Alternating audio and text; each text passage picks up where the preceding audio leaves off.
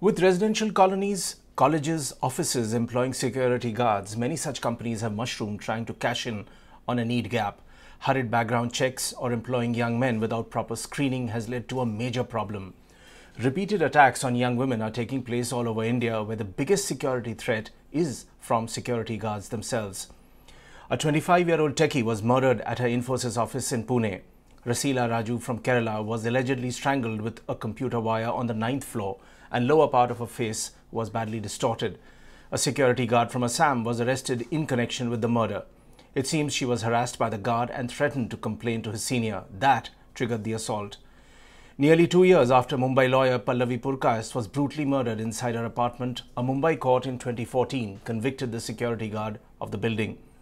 Pallavi, a lawyer, was murdered in her rented flat in Wadala.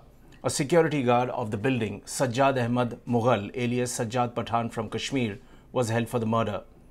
This trend shows how women are vulnerable to attacks from security guards when they are supposed to be the key line of defense. Impunity with which guards are killing women shows a mindset highly distorted, with bloated egos unable to accept a no. In all these instances, women who became targets were stalked, approached, threatened by these guards before being attacked. A security guard confessed in 2016 to murder celebrity perfumer Monica Ghurde. Accused Rajkumar Singh, a native of Batinda in Punjab, was employed as a security guard at Sapna Raj, the residential complex the woman was living in, but was sacked after she complained he was not doing his job properly. Ghurde, 39, was found dead in her apartment around 10 kilometers from Panji. She was allegedly raped and strangled, the police said. Monica was very worried about staying alone, as her friends say.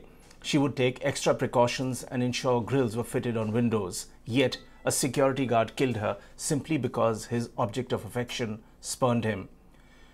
Dhananjay Chatterjee worked as a security guard in Kolkata. He was hanged on the 14th of August 2004 after being charged with the rape and murder of Hetal Parekh, a 14-year-old schoolgirl in 1990, in her third-floor apartment in Bhawanipur. The National Crime Record Bureau data analyzed for the period 98 to 2010 showed rape cases grew by 47% and molestation by 30%. So, in a gated community, if a woman is not safe, then what are the other parameters left to shield them? It is time all security companies re-evaluated their hiring process.